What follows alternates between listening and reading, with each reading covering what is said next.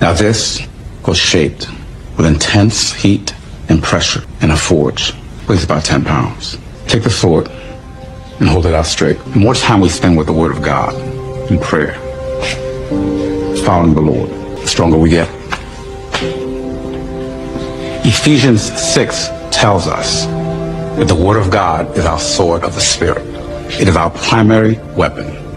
Now at first, you'll feel strong and ready, able to stand your ground and face any kind of challenge that stands in front of you.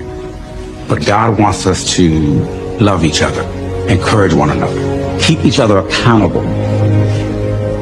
Because the longer that we try to walk it alone, the harder it gets. Isaiah, how's that sword doing? It's getting heavy. Yeah, it has a tendency to do that.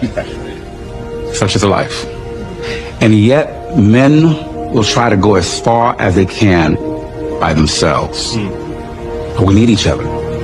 And God gives us strength when we stand together.